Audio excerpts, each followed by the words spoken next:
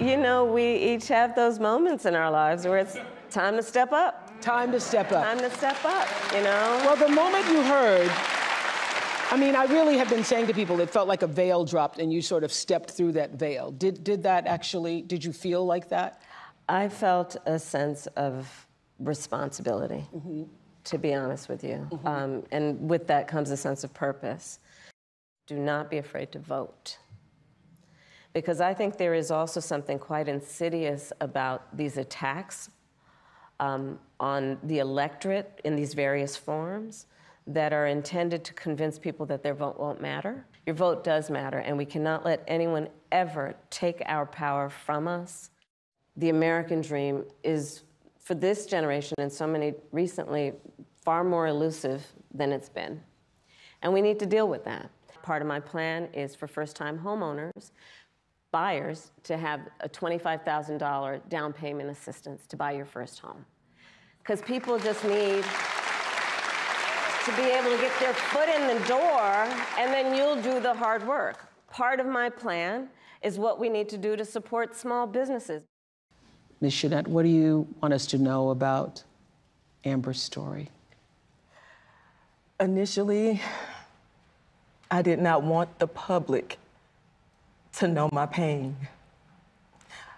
I wanted to go through in silence, but I realized that it was selfish.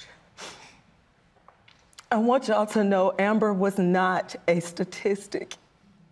She was loved by a family, a strong family, and we would have done whatever to get my baby, our baby, the help that she needed. When ProPublica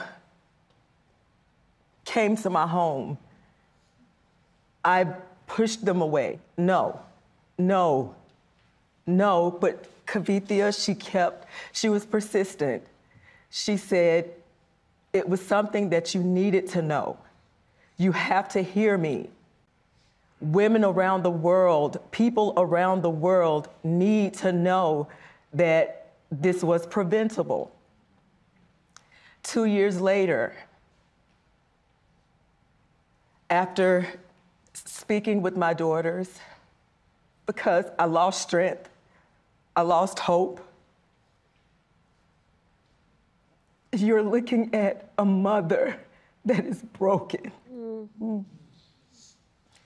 The worst pain ever that a mother, that a parent could ever feel. Her father and myself and the family, you're looking at it. Well, we appreciate so deeply you being here. And we're all watching you hear that tape and those words. We know how re-traumatizing that is and the strength it takes for you to be here to tell your story. And we deeply appreciate it. And I have to ask you, as her sisters, how are you coping? And what does knowing that this could have been prevented, how does that sit with you? How do you cope with that on a daily basis? I mean, it's heartbreaking. You know, that was my baby sister. I loved my baby sister, you know.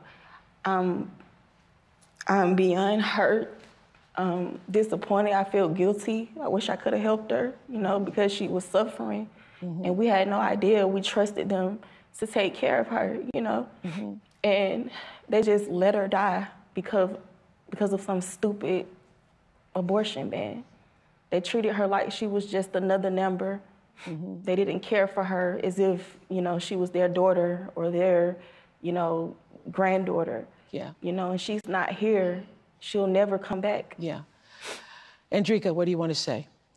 I want to say that it's very disheartening that my sister was allowed to suffer for 20 hours. She suffered. It was nothing that we could do to help her. We trusted the healthcare professionals to do their job and save her, but they failed her.